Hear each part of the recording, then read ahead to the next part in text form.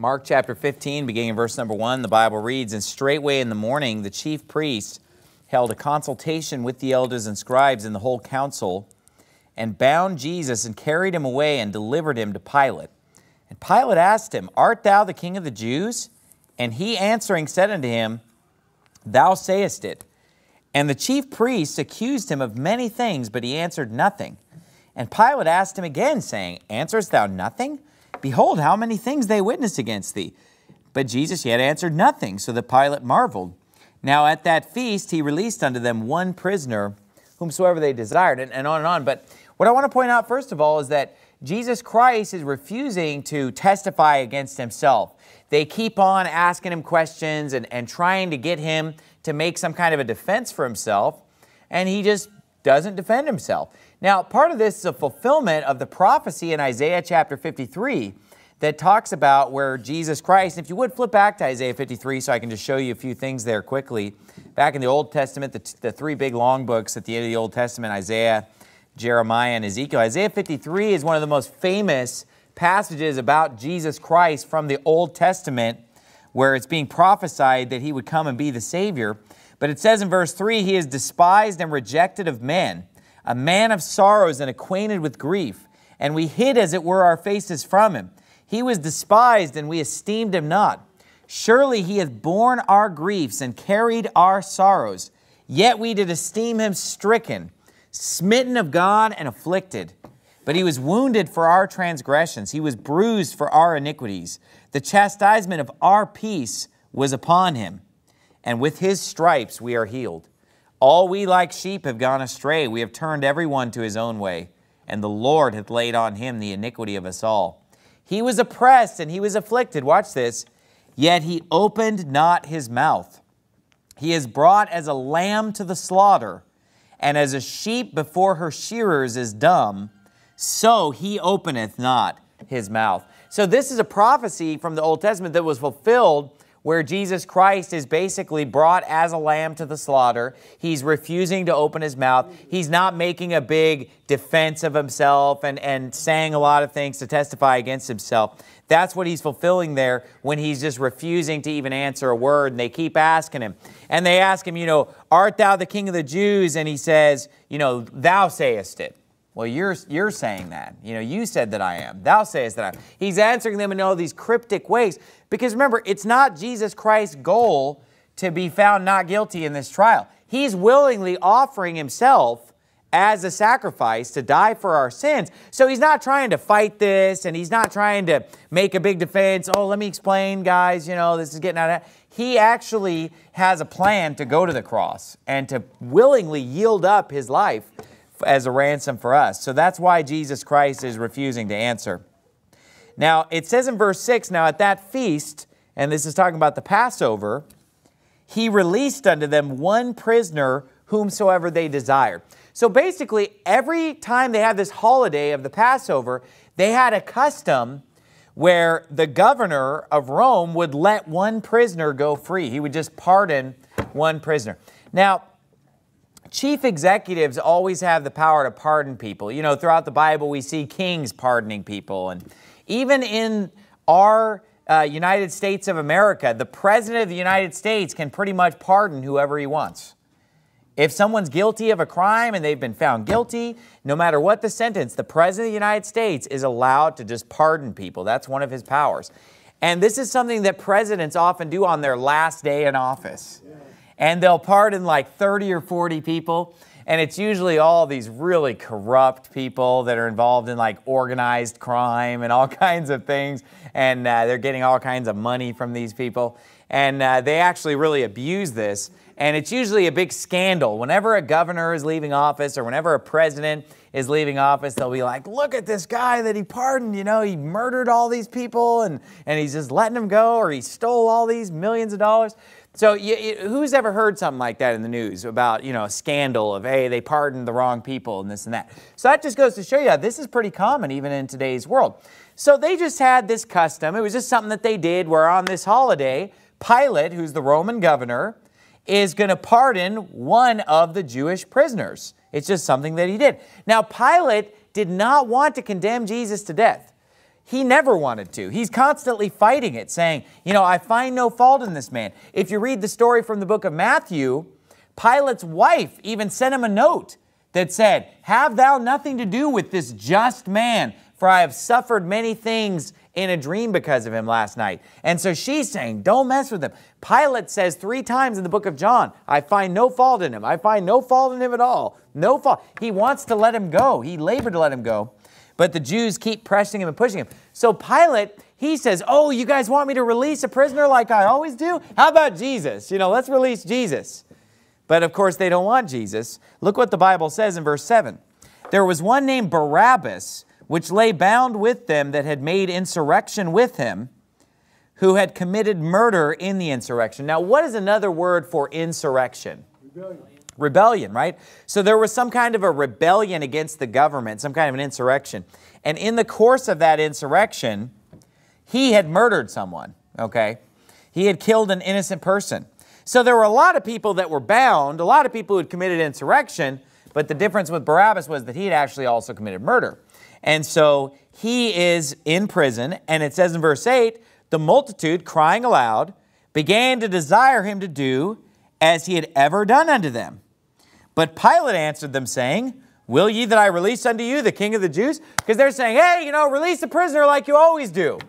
And he says, okay, how about the King of the Jews? You know, how about Jesus? And it says, for he knew that the chief priests had delivered him for envy. So Pilate is thinking to himself, you know what? It's the chief priests. It's the Pharisees and Sadducees that really hate Jesus. The common people are probably going to want to let Jesus go. So if I appeal unto the multitude, then we can get this guy pardoned. So he says, you know, he knew that it was because of envy, so he figured the people would support Jesus. But in verse 11 it says, but the chief priests moved the people that he should rather release Barabbas unto them. And Pilate answered and said again unto them, what will ye then that I shall do unto him whom ye call the King of the Jews? And they cried out again, crucify him. Then Pilate said unto them, why? What evil hath he done? And they cried out the more exceedingly, crucify him. And so Pilate, willing to content the people, released Barabbas unto them and delivered Jesus when he had scourged him to be crucified. Now, here's what you have to understand about this story, okay? Barabbas here symbolizes more than just one man, Barabbas.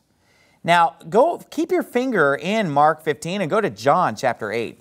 John chapter number 8. You know, it's really interesting how God gave us the 4 Gospels, because we could look at this story in all 4 Gospels and you get all these different details, whether you're reading Matthew, Mark, Luke, or John, of the crucifixion story. But of course we know that the chief priests and the rulers, they stir up the people to ask for Barabbas. But in Matthew, it calls the group of people a multitude. Okay, so we're not talking about a small group of people. Multitudes in the Bible are like when Jesus fed the 5,000 or the 4,000 plus women and children. The Bible called that a multitude. A multitude is a great throng. And so this great host of people, of the Jews, they're crying out, crucify him. And it really stuck out to me when I was reading this today, how it says that they cried out the more exceedingly, crucify him. I mean, exceed. What does it mean to exceed? You know, if we're exceeding the capacity of speakers or something, you know, you're going to blow them apart. Exceeding, excessive, what does it mean? It's too much. So it's not that they're just, crucify him. They're screaming, crucify him. And then it says they cried out the more exceedingly, crucify him. So these people are vehemently calling for Jesus Christ to be crucified, not mildly. And then if you read this in the book of John, or I'm sorry, in the book of Matthew, Matthew chapter 27, Pilate says to them, I'm free from the blood of this just person. And they cry out, his blood be on us and on our children. So, I mean, we're talking about a lot of hate, just a lot of just emotion here of people who just really want to see Jesus put to death. But they chose Barabbas, didn't they? They're given a choice, you know, shall I release unto you the King of the Jews, Jesus Christ, or shall I release unto you Barabbas? Who does Barabbas represent? Well, look what the Bible says in John chapter 8, verse 44. And this is spoken unto the Jews, because if you study the passage leading up to this, starting in verse 32, I'm not going to read it all for sake of time, but from verses 32 up through 44, Jesus is going back and forth with the Jews, and they're saying, hey, Abraham is our father.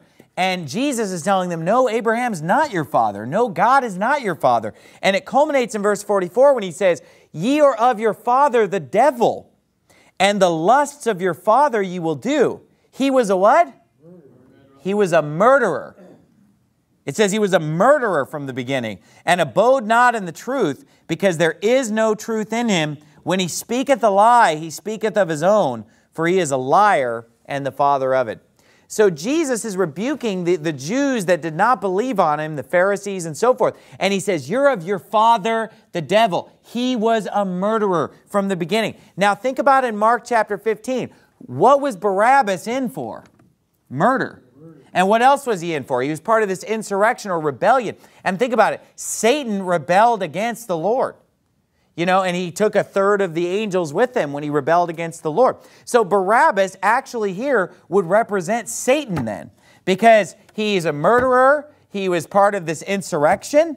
And if you think about it, the Jews are rejecting Jesus and saying, give us Barabbas. But you know what they're really saying is give us Satan, is what it means symbolically, okay? Literally, they're getting Barabbas, but Barabbas, the murderer and the one who was involved in insurrection, represents Satan. Now, today, Judaism is a religion that is of Satan. The Bible calls it. This isn't just me just getting up and just using hateful rhetoric. But actually, the Bible in Revelation 2 and 3 calls Judaism the synagogue of Satan. Now, I didn't make that term up, but the synagogue today is the synagogue of Satan. Jesus said, I know the blasphemy of them which say they're Jews. And do they say they're Jews? He said, but they're not. They are the synagogue of Satan, because they said that he's not a Jew, which is one outwardly. Neither is that circumcision, which is outward in the flesh, but he is a Jew, which is one inwardly. They're not Jews inwardly. They're uncircumcised of heart. They have rejected the Lord Jesus Christ and have chosen to follow Satan, which is why they're called the synagogue of Satan. There is a synagogue in the city of Tempe, and it looks like a pretty big synagogue. I've driven by it. It's called Temple Emmanuel. Has anybody ever seen that building? It's a pretty good-sized building, right? It looks pretty big. The pastor of it is a homosexual, according to what the news reported, because he was out here protesting our church a couple weeks ago, that rabbi. Did anybody see the guy in the funny hat out there singing praises unto Satan? Well, that was the rabbi of Temple Emmanuel, and he said, well, I just had to be here as a gay man. No, you're not a gay man, because being gay means you're happy. You're actually a filthy, Satan-worshiping pervert. Okay? And it's funny how the media and the news stations, they go to these people and say, oh, religious leaders condemn Pastor Anderson. And who are the religious leaders that are condemning me? A filthy, perverted, reprobate, synagogue of Satan rabbi who's an open homosexual. Of course that I, a just man, am going to be an abomination unto such a wicked person. But this guy is an open sodomite today. Even though Leviticus 20:13 is in the Torah. The first 5 books of the Bible that they talk about, the law of Moses. But if they believed Moses, they'd also believe in Jesus. And so you have to understand that Judaism is a wicked religion. The news reporter also said, Pastor Anderson is involved in making a documentary film that seeks to discredit the religion of Judaism. Of course I'm going to discredit Judaism if I'm a Christian. Why would I, as a Christian, believe in Judaism? I mean, do I believe in Islam? Do I believe in Hinduism? Am I a Buddhist? No, I'm a Christian. And listen to me, my friend. Jesus saith unto him, I am the way, the truth, and the life. No man cometh unto the Father but by me. And he said, there is no difference between the Jew and the Greek. For all have sinned and come short of the glory of God, being justified freely by his grace through the redemption that is in Christ Jesus. And listen, there's none other name under heaven given among men whereby we must be saved. And that name is Jesus. No one can be saved without the name of Jesus. You have to believe on the name of the Son of God to have everlasting life. And so these people who think that they're God's people because they're supposedly of a certain ethnicity, look, ethnicity doesn't matter in the eyes of God. God is not a respecter of persons. And when the Bible says that God's not a respecter of persons, that's in the context of our ethnicity. So it doesn't matter today whether we're red, yellow, black, white. We're all equal in God's sight as far as our ethnicity. Whether we're Jew or Gentile, doesn't matter at all. I mean, there are people out there who we just ran into a guy, or a few of our soul winners ran into a guy who was a black Hebrew Israelite. Have you ever heard of this movement? Yeah. The black Hebrew Israelite. And they say, we the black people are the true Jews, and you white people are Edomites, and we're all going to hell because we're not black. You know, that's stupid. Because you know what? You don't have to be white or black or anything, brown, Chinese. None of that matters to God. Because God said that He made all nations of one blood. We're all related. Every single one of us is part white, part black, part Asian. Just get your DNA tested and you'll find out that that's true. We're all related. We're all the same. We're all on the same big family tree of the whole world that goes back unto Noah and his 3 sons, whose descendants all intermarried hundreds of times.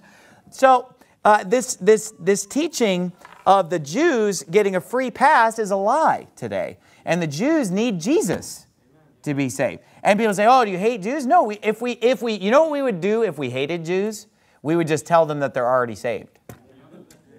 Because that would be the meanest thing we could do to them, is just to tell them they're, but see, because we love them, we tell them the truth that you guys need to believe in Jesus. You guys need to get saved.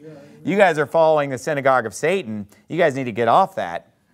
But it's amazing to me how people will say, well, the Jews had nothing to do with killing Jesus. Well, they exceedingly the more cried out, crucify Him. I'd say they were involved. And it was the multitudes that did it. And, but obviously people today just have been brainwashed into a lot of things and by a lot of movies, a lot of Jesus movies. They showed just a couple people saying crucify Him, when really it was a great multitude of people. So anyway, I just wanted to point out some of the symbolism there with Barabbas representing Satan as being them choosing the Lord. And by the way, when you reject Jesus, that's who you're choosing. If you choose a religion that doesn't revolve around Jesus, I mean, you're choosing Satan. And I don't have to convince you of that because Revelation calls it the synagogue of Satan. So there you go. And I mean, that's why it doesn't surprise me that the pastor of that church, or not pastor, what do they call it? A rabbi, that he is a Twinkie. He is a homo. That he is a man who burns with lust toward other men like an animal or a beast or whatever. But anyway, let's go back to Mark chapter 15. Let's get off that. But anyway, so we see this story. But also Barabbas, there's more deeper symbolism also, because the Bible is so deep. There's so many things that are symbolic. You could also look a little deeper for symbolism and think about the fact that Barabbas could also represent someone being saved. Because if you think about it, Barabbas is condemned to die, and he's actually guilty, right? He's guilty and condemned, right? Jesus is innocent, and Jesus basically is kind of taking his place on the cross, if you think about it. So what you have to understand about symbolism and parables in the Bible is that, first of all, a lot of people make a mistake in thinking that there's only one right interpretation of a symbol. Now, when there's a clear statement in the Bible, there is only one right interpretation. If the Bible just flat out says, for all have sinned and come short of the glory of God, there's only one way to interpret that. We've all sinned. Yeah. Or when the Bible just clearly says that whosoever believeth in Him should not perish but have eternal life, there's only one right way to interpret that anyone who believes in Jesus shall be saved and shall have eternal life. I mean, it's just clear. But when it comes to stories and symbolism and things that are figurative, there are often multiple correct interpretations because the Bible is so deep. And I think we make a mistake when we say, no, your interpretation's wrong. It actually means this. Usually it means both when people say that. Because a lot of people say, no, Pastor Anderson, you got it wrong. Barabbas represents the sinner who's getting saved because he's set free and he was guilty, but he's pardoned and he's released and you know, Jesus dies in his place. But here's the thing, I agree with that. Amen. That is one interpretation. That is some symbolism that's definitely there. But if you think about it though, that symbolism doesn't work for where the Jews are choosing Barabbas. Because it's not like the Jews are choosing unsaved people, you know. So what you have to understand is that you can't take a parable too far. So when you're interpreting this parable, when it comes to the Jews choosing Barabbas over Jesus, you know, they're choosing the murderer and the rebel, which is Satan. And that's why they're the synagogue of Satan. But when it comes to Barabbas being the substitute, okay, or Jesus being the substitute for Barabbas, then he represents sinful man, if we look at the parable from that angle and we look at the symbolism. So what am I trying to say?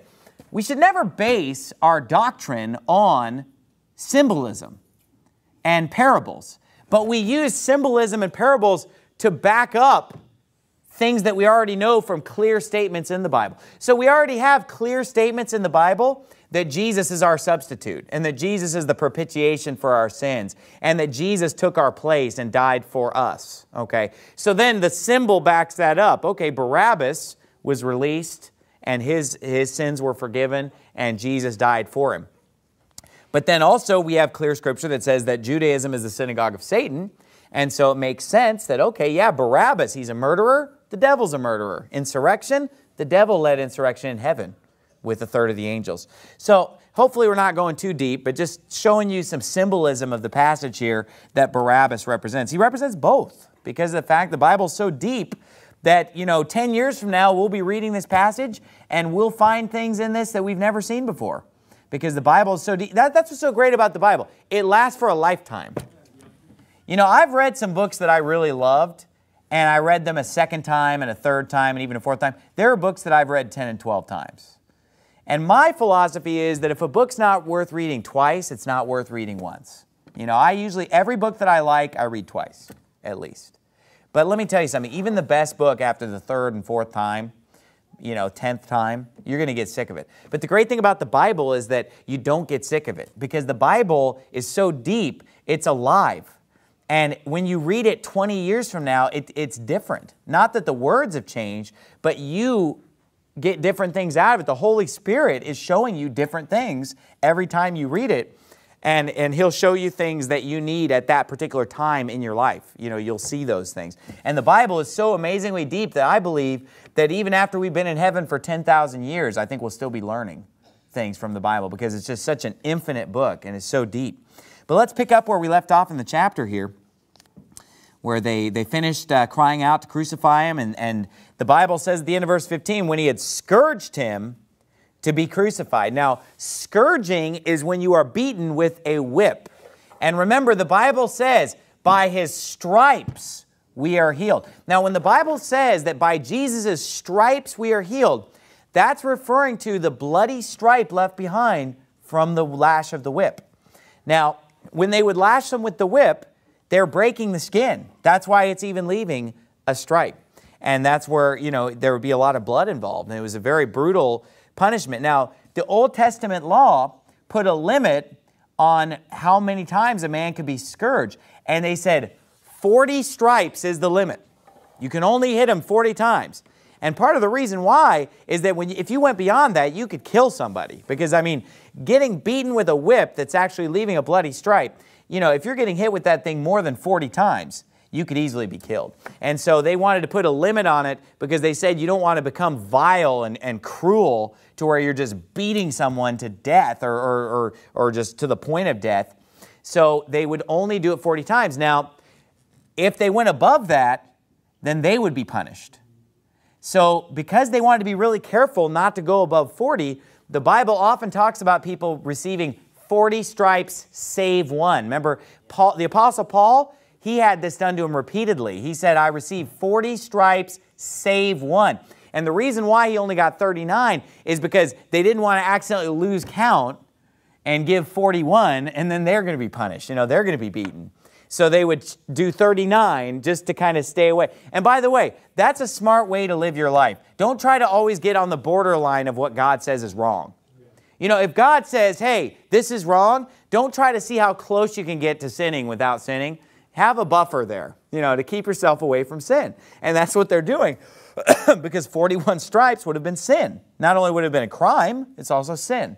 And so they stopped at 40.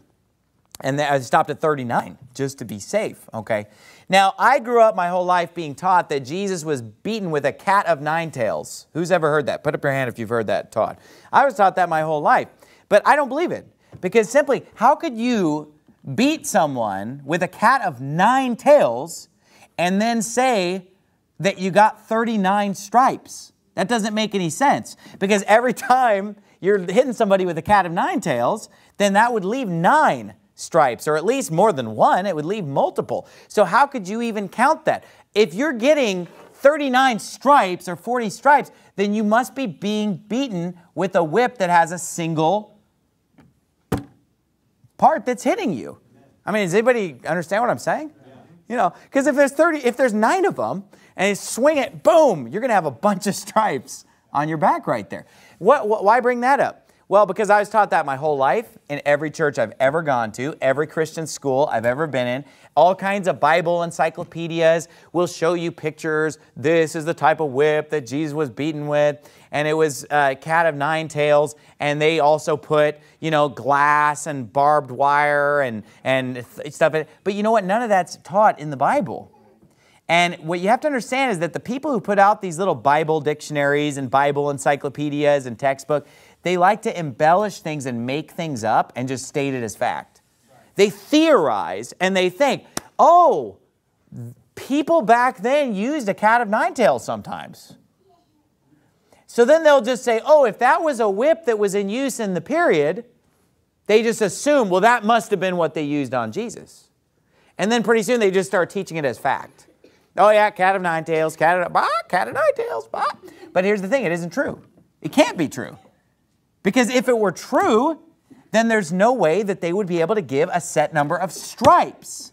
Because 9 tails would not leave stripes, it would leave multiple lashes. And so I don't believe it for 1 second. It's not in the Bible, and it's not compatible with what the Bible teaches.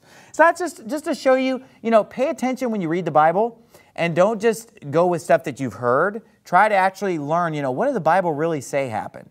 Now, I don't know, how do they do it in the Jesus movies? Is it 9 tails? Or is it 1? Yeah? 9 tails? Yeah. Well, you know, because they're just going from the... See, one person will start something like this.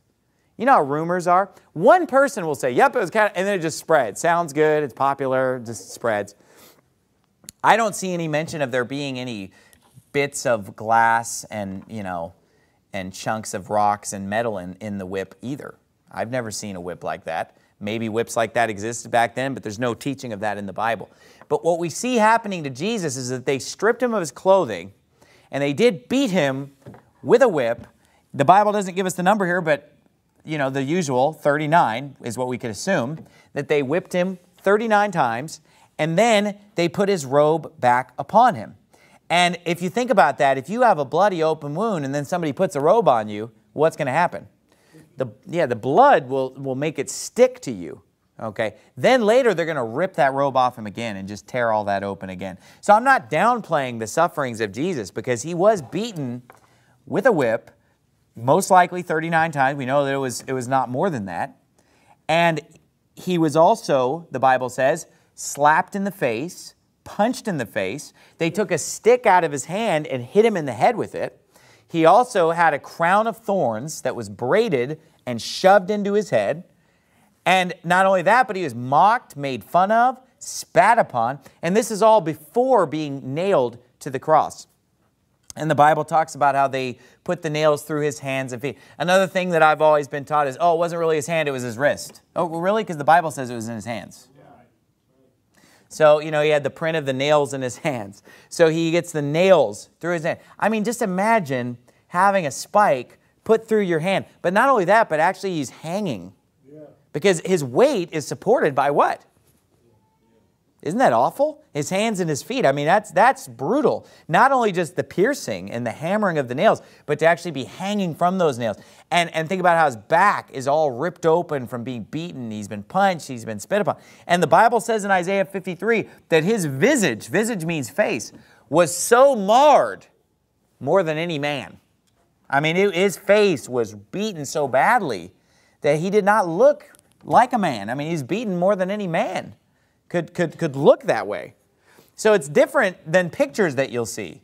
So again, we can't just go by pictures that we see. You know, we got to read the Bible and get the real biblical image of a man who's hanging on the cross. And the Bible says, he hath no form nor comeliness. He said there was no beauty that we would desire him. You know, we wouldn't look at Jesus hanging on the cross as a beautiful sight. It was actually a horrific sight because his face was so badly beaten, because he was so bloody from the stripes and so forth. So again, you'll see paintings of a very pretty Jesus, right, hanging on the cross, and just maybe a little trickle of blood, and it's all really clean and everything like that. But that's not what the Bible teaches. You know, Jesus was beaten very badly. He was abused. He was mocked, made fun of, spat upon. Let's read the story here in verse 16. It says, you know, after they'd scourged him, it says, the soldiers led him away into the hall called Praetorium, and they called together the whole band, and they clothed them with purple and platted a crown of thorns and put it about his head. The reason they used purple is because purple is the color of kings. It's a color of royalty. And Jesus is the King of the Jews, so they're making fun of him. It says they put this crown of thorns in verse 18. They began to salute him. Hail, King of the Jews! And they smote him on the head with a reed. A reed is a stick, basically. And did spit upon him, and bowing their knees, worshipped him. So they're worshiping him, not sincerely, but in a mockery. Hey, King of the Jews, all hail, as they smite him, spit on him, make fun of him. When they had mocked him, they took off the purple from him. This is what I was talking about, the tearing of the skin. And then it says they put his own clothes on him and led him out to crucify him. And they compel one Simon of Cyrene, who passed by coming out of the country, and the father of Alexander and Rufus, to bear his cross. So actually, someone else helped carry the cross for Jesus. He carried it part of the way, and then this other guy, Simon of Cyrene, carried it part of the way as well. And I think that what that symbolizes is the fact that we as Christians are asked to deny ourselves and take up our cross daily and follow him. And there's a song in the hymnal like that says, must Jesus bear the cross alone and all the world go free? No, there's a cross for everyone, and there's a cross for me. Jesus said we should all take up our cross daily and follow him. And so here's a guy helping Jesus carry the cross up the hill. It says, they bring him unto the place Golgotha, which is being interpreted the place of a skull. And they gave him to drink wine mingled with myrrh, but he received it not. Now, when you look at what's being offered to drink unto Jesus, you have to understand there are multiple incidents of things being offered, because sometimes people are confused and they say, you know, what was he offered? Was he offered wine, or was he offered vinegar? Or you know, are they the same thing? But in reality, if you even just look in Mark 15 itself, you can see two incidents of him being offered something to drink. Because in verse 23, it says they gave him to drink wine mingled with myrrh, but he received it not. And then if you go down to verse 36, it says, one ran and filled a sponge full of vinegar and put it on a reed and gave him to drink, saying, let alone, let us see whether Elias will come to take him down. So there are multiple times. There's another incident recorded where they give him vinegar mixed with gall, okay, which is something that is very bitter and disgusting and bad for you, poisonous, and he tasted it and wouldn't accept it. But the Bible does talk about him receiving the vinegar in one place. And then here it talks about when he's offered the wine in verse 23, he received it not. Okay, so multiple people are offering him various things to drink. Now, the fact that Jesus was offered vinegar is prophesied, I believe, in Psalm 22. It talks about them piercing his hands and feet and giving him vinegar to drink. Now, when you're thirsty, and remember, if we read this in one of the other Gospels, Jesus is recorded as saying, I thirst. So Jesus is asking for something to drink. He says, I'm thirsty, I thirst. Because he's hanging on the cross for many hours. He's crucified around 9 a.m., you know, the third hour. And it talks about how at the 6th hour, which would be noon, it becomes dark for 3 hours straight. You know, and then he dies closer to even, you know, because it's dark from 12 to 3. And then, you know, approaching even sometime between 3 and 6 p.m., we don't really know exactly, is when he actually gave up the ghost and died on the cross. So he's up there at least for 6 hours. Or, well, we know he's hanging there even dead for at least, you know, almost 9 hours. So Jesus is hanging on the cross for hours and hours, and he's asking for something to quench his thirst. You know, what do you think he wants? Water. The one thing that he's not getting. They don't offer him water. And that's what's prophesied in Psalm 22, that they would give him vinegar to drink, which vinegar is not exactly a thirst-quenching beverage, you know, except for Brother Jay, you know, on hiking trips. He's got his bottle of apple cider vinegar. But, you know, the rest of us had water in our canteens, okay? So who likes to just go out and go running or play basketball or something and then drink a nice ice cold glass of vinegar when you're done? Just that thirst quenching. I mean, it's the new Gatorade. You know, no. Obviously, who thinks vinegar is disgusting? Yeah, so do I. All right. The closest thing that I drink to vinegar is kombucha. I love kombucha, and it has a little bit of that sour taste of vinegar, but I hate vinegar. And I really hate that malt vinegar that people put on their fish and chips. Ugh, I can't stand it. And I'm not a picky eater, but vinegar is one thing, right? And you know what? If Jesus refused it, I refuse it too, all right? So don't call me picky just because I refuse that which Jesus refused. But anyway, in this passage, of course, his was mixed with gall. But I think they mix gall with that stuff at the fish and chips place too. But anyway, Jesus here, uniquely here in chapter 15, verse number 23 is refusing wine mingled with myrrh.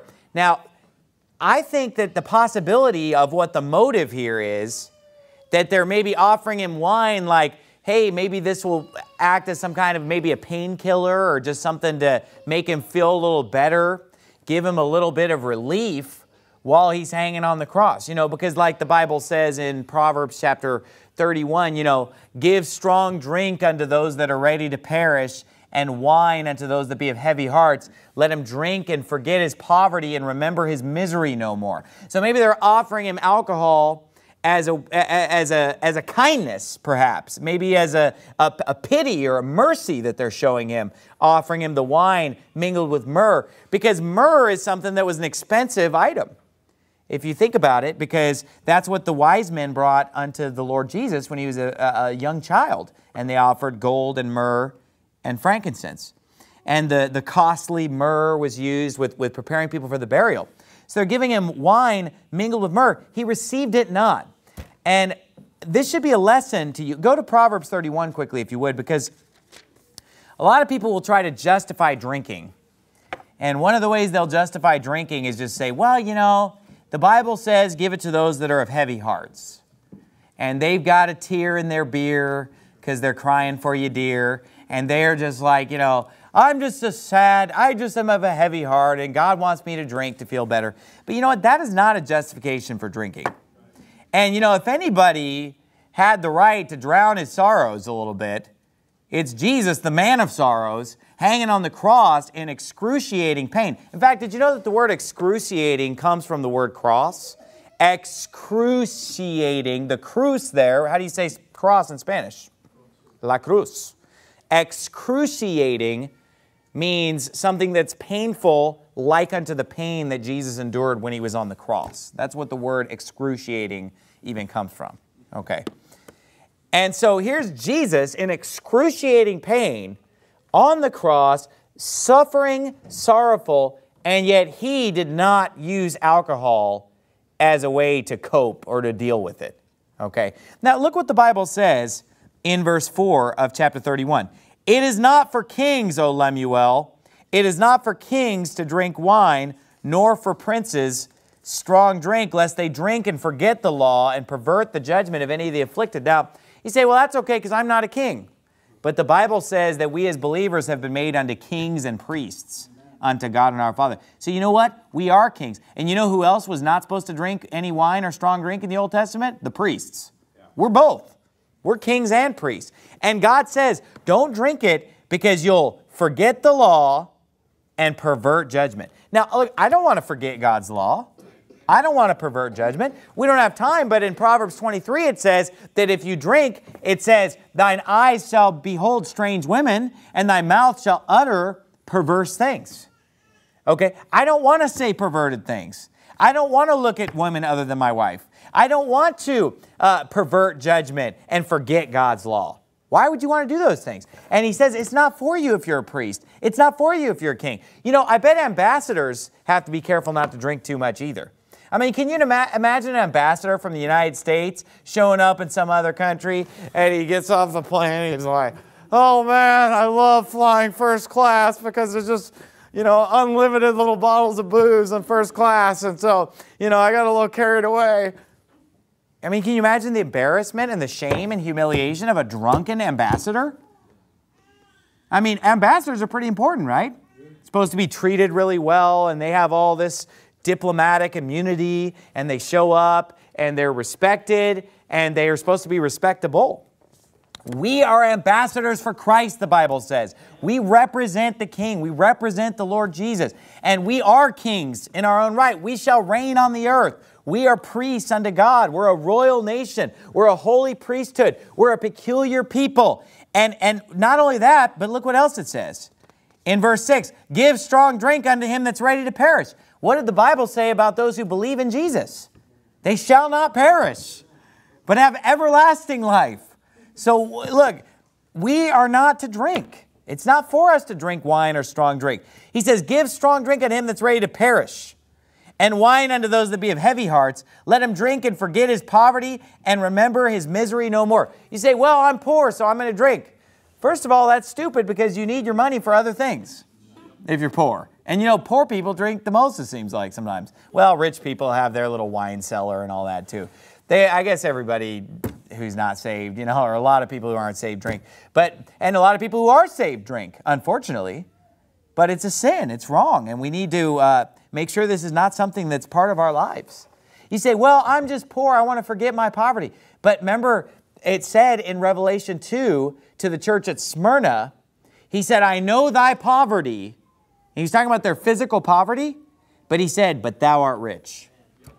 Because we are in Christ Jesus, we shall inherit all things. We are rich when it comes to, you know, spiritual things, and one day we will have material wealth in the millennium, reigning and ruling with Christ.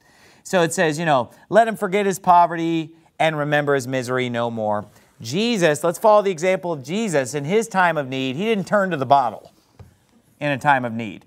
They offered it to him. Here, Jesus, you need a drink, buddy. Here's wine mingled with myrrh. This is the good stuff, you know, expensive wines. I don't know much about wines, but I know twice as much about wine after hearing Brother Garrett's sermon a few weeks ago than I did before I heard that sermon. But you know, this sounds like a pretty expensive stuff. Chateau de whatever, you know? Or I don't know, I don't even know if that's even the name of wine, but I don't want to know. I'd rather be simple concerning that which is evil and wise concerning that which is good. But the Bible says he received it not.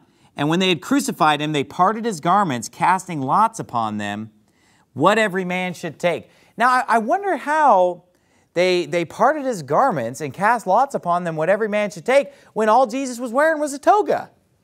I mean, that's what all the Sunday school books have him in, right? He's just in a toga. He's just wearing nothing but a toga. But the Bible talks about how they made his garments into 4 parts. His clothing, in the book of John, it records as being into 4 parts.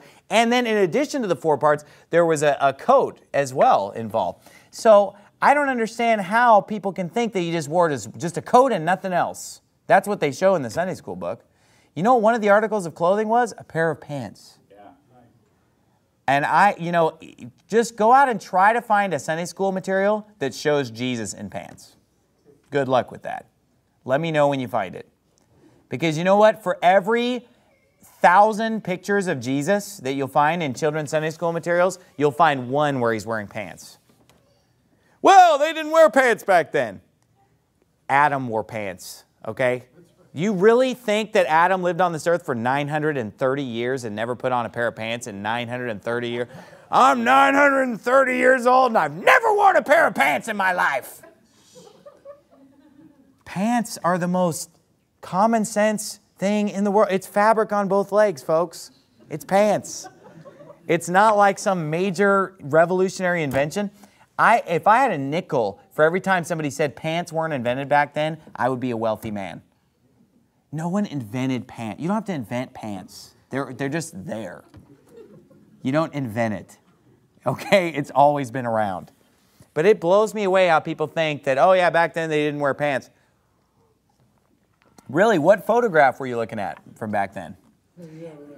And you say, well, we found some ancient artwork from back then. And who is the artwork of?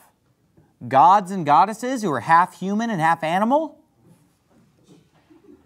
Or was it ancient Egypt where the men are wearing little skirts and makeup because it's a wicked place, because it's a godless place? And you say, well, back then that's just what people wore. Or, well, look at people in the Middle East today, that's what they wear. They all wear skirts and dresses. No, they don't. That's not true. Now, I've seen a lot of different styles of clothing. Nobody knows exactly what style of clothing they had except what we read in the Bible, and the Bible repeatedly talks about them wearing pants. It doesn't use the word pants because the word pants was not a common word in 1611 when the Bible was translated in English. So it used the word breeches or hosen, because the German word for pants is hosen. And so who's ever heard of lederhosen, right? Well, the Bible used the word hosen, and it also used the word breeches. And in fact, God commanded the priests to put on a pair of breeches to cover their nakedness, okay? So they did wear pants underneath. Now look, nothing weird about wearing a long coat or some kind of an overgarment. The Bible calls it a coat or a mantle, what they wore over it, okay? But you don't wear just a mantle. That's called a bathrobe, okay? They actually wore pants underneath it. Also, Jesus Christ rebuked the Pharisees for loving to wear long clothing. He said, yeah, you guys love to wear long clothing. But wait a minute, why does every Sunday school material show Jesus in long clothing if he's rebuking the Pharisees for loving to wear long clothing? It wouldn't even make any sense. He's wearing a garment down to his ankles, according to them, that's actually an upper robe, a long flowing garment down to the ankles, is what the Sunday school material shows.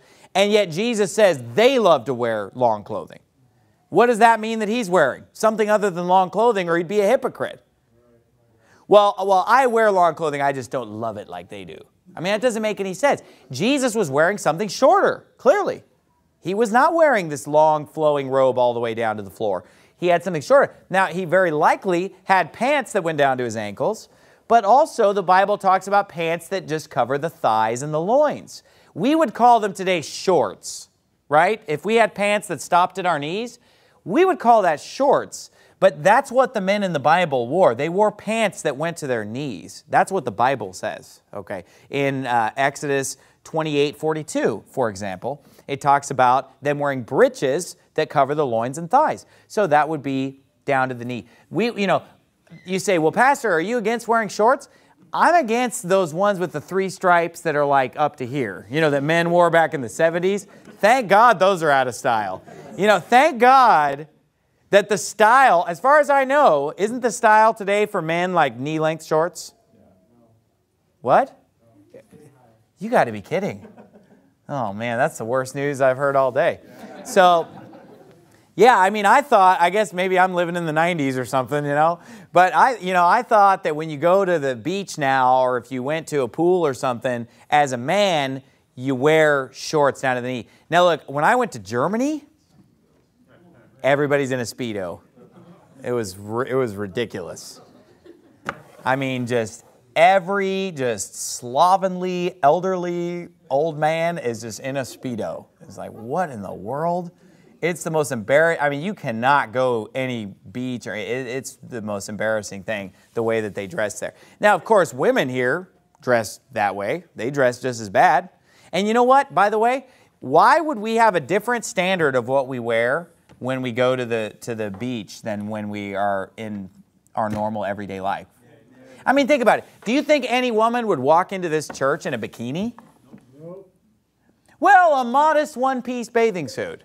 That's an oxymoron. Okay? Modest bathing suit? Because, look, you know and I know that if a woman walked in here wearing the equivalent of your modest one-piece bathing suit, you'd be horrified, wouldn't you? I mean, think about the typical bathing suit, even the one piece. Oh, but it's the one piece. And here's what I'm thinking, like, do you really think that the most revealing part about that bathing suit was the stomach? Because, I mean, what's the difference between the one piece and the two piece? Oh, the stomach's not exposed. Oh, yeah, that was what everybody was looking at, the stomach. You know, newsflash, there are other parts of the body that are being highlighted, okay? And it's you know, think a little lower, okay? And I'm telling you, if you wouldn't wear it here, or you wouldn't wear it around your family or your friends or God's people, but all of a sudden you dig a hole in the ground and fill it with water and rip off your clothes and you're in your underwear. And it's obscene at the pool just as much as it's obscene if you were to wear it here. Or to wear it somewhere else, okay? What does the Bible define as nakedness? Okay, the Bible defines nakedness as from the loins unto the thighs. In Exodus 28:42, also Isaiah 47 and 43 talks about uncovering the thighs being nakedness, okay?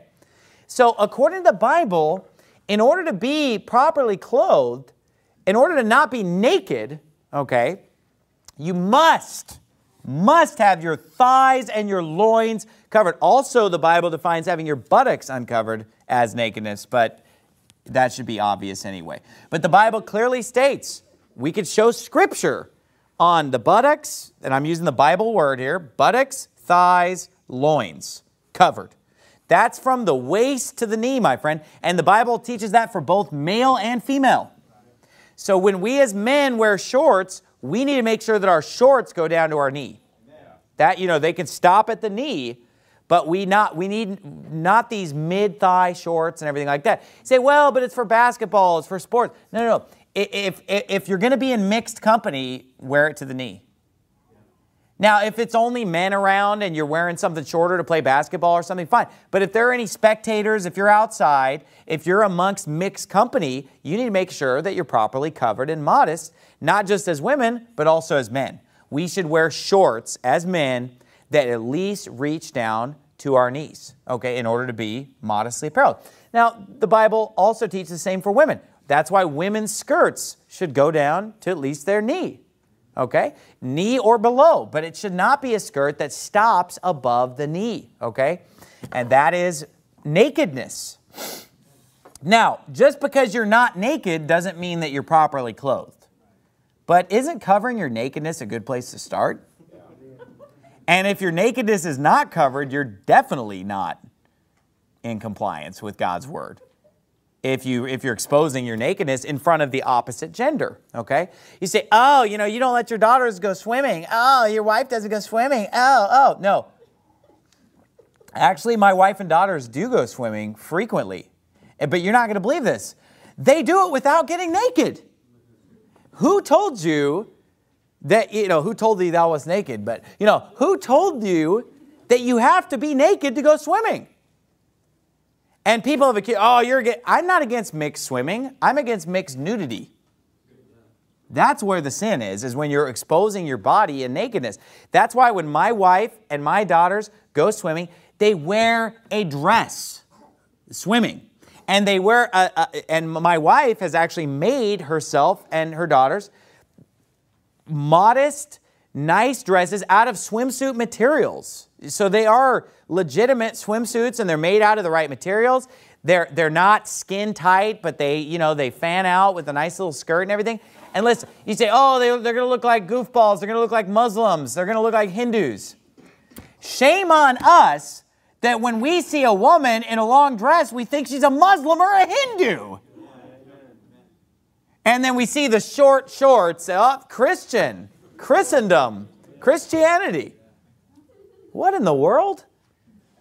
No, my wife goes out and she has a knee-length swim dress, and it has like a swimsuit material leggings with a skirt over it. And honestly, every time my wife and daughters go anywhere and they're wearing that, they receive compliments about how beautiful their swimsuit is. And people are constantly asking, where do I get one? So they don't go around. I'm not saying you go out and just look like a weirdo. You know, you can actually look nice and not be naked, believe it or not.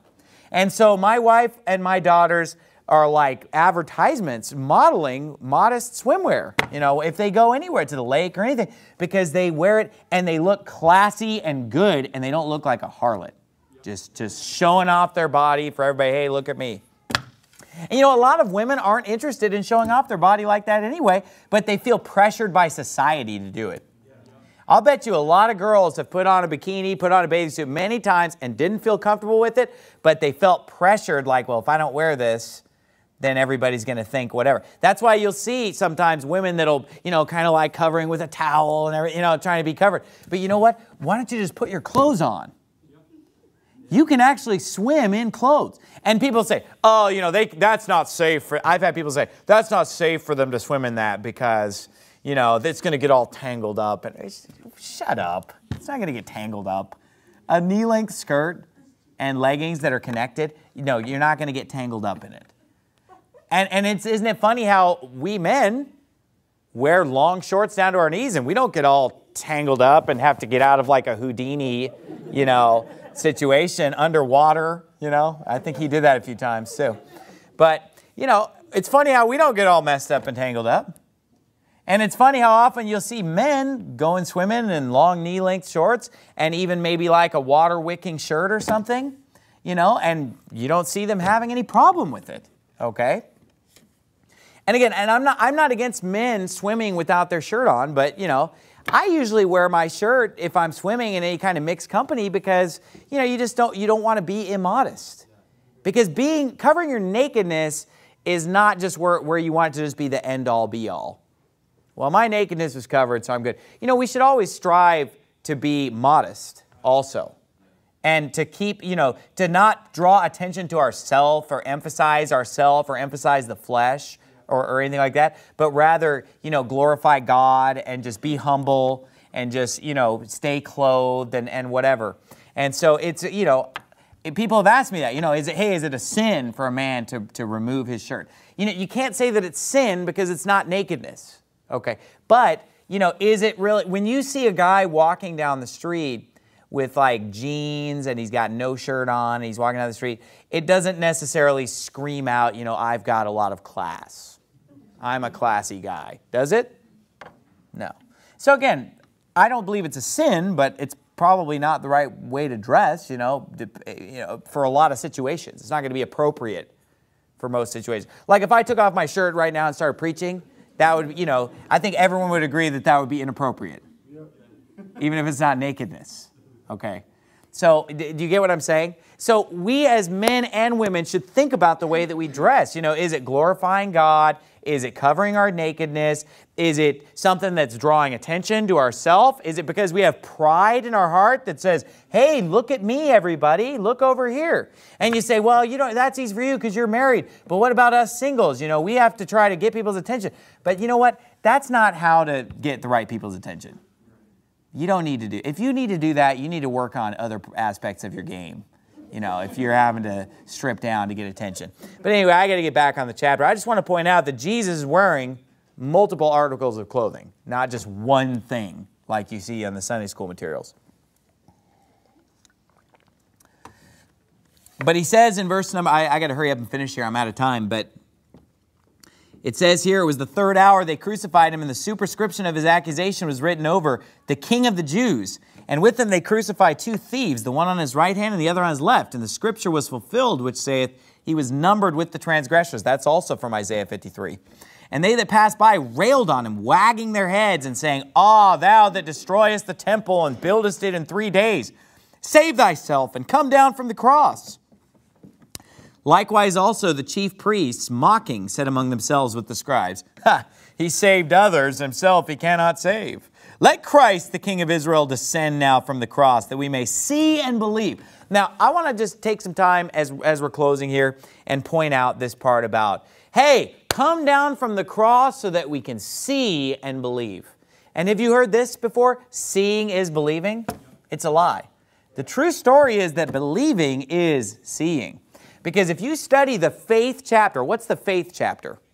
Hebrews 11 is the most famous chapter on faith. It's called the Hall of Faith by some. Hebrews 11 says, now faith is the substance of things hoped for, the evidence of things not seen. So the Bible defines faith as being the evidence of things that are not seen. And the Bible talks about Moses as seeing the invisible. And that faith is when we see that which we cannot physically see, we see it with the eyes of faith. And if you look through Hebrews 11 over and over again, it's sight, sight, seeing, see, vision, vision. It's all about what you see, not with your eyes, but through faith. Now here's the thing, if you can see it, and if you have evidence of it, you don't need faith. I mean, if I told you the pulpit, my pulpit that I preach behind is brown, you don't have to believe me. You don't have to have faith. You see it. But if I told you, you know, my bed at my house is brown, you'd have to believe me because you've never seen it, right? And either I'm lying or I'm telling the truth. You don't know. So today, you know, we were out soul winning today. And when we're out soul winning today, we talked to two young ladies, and one of them got saved and the other didn't. We were talking the same conversation. One of them believed, and the other one said, I'm not sure. I just don't know. I'm just not sure. And I said, well, you know, but are you willing to? I said, the choice is yours, though. You can choose to step out in faith and just believe on the Lord Jesus Christ and ask Him to save you. Is there something stopping you from doing that? I mean, why don't you want to do that? And she said, no, I'm just not sure. I just don't know. And I said, okay, you know, well, and I gave her some other stuff to look at, and I gave her some other stuff to follow up, because I said, you know, if you're not sure, you need to figure it out, because this is your soul. This is heaven and hell. But it's the mentality that children are being brainwashed with in the school system of just everything is the scientific method. The scientific method is what we believe in. You know, everything in the universe and the galaxy is governed by science. You know, this stupid science. And you say, well, why is science stupid? Because you know what? It's science falsely so-called, that's why. Okay? Because this is what they tell them. Oh, you know, it's all based on evidence. It's all based on observation. It's all based on what we see. Everything we know is what we see and observe and blah. No. Because they teach stuff that's not seen or observed. They teach all this Big Bang and evolution, stuff that nobody's ever seen or observed. Okay, but they'll sit there and brainwash the kids. Don't believe anything without seeing the evidence. You got to make observation, and when you see it, then you believe it. And then they're just like, but just trust us on all this stuff about the Big Bang and evolution.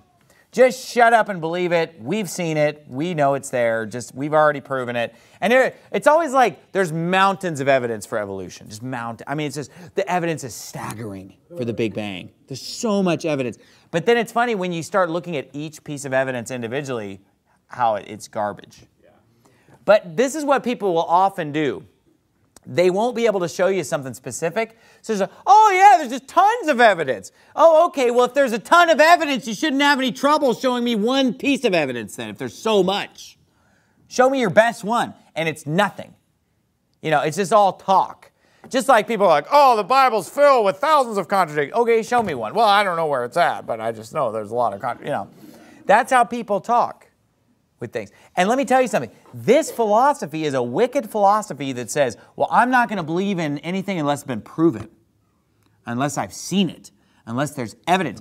Then you will go to hell, because you will never receive evidence of the Lord Jesus Christ, because faith is the evidence. And the faith is something that you have to have, and you have to put your faith in Jesus. And if you're waiting for some evidence, you know, well, when they discover Noah's Ark on Mount Ararat, then I'll believe. You know, or when they find the Ark of the Covenant, then I'll believe in it.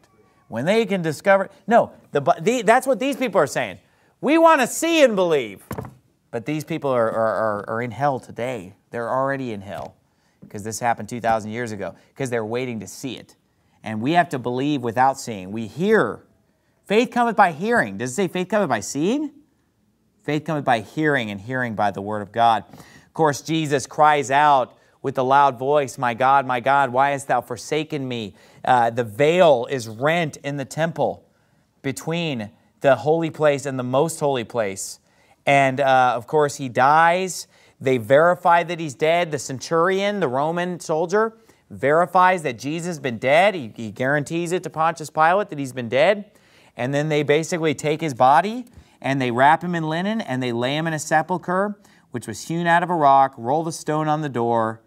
And it says in verse 47, Mary Magdalene and Mary, the mother of Joses, beheld where he was laid, because of course he's going to rise again in the next chapter. But at this point, he's died and been buried. Let's bow our heads and have a word of prayer. Father, we thank you so much for this chapter, Lord, and we thank you for your unspeakable gift, Lord, and that we could stop and think about the sufferings of our Lord Jesus Christ, how he was beaten and spat upon and made fun of and scourged and whipped and tormented.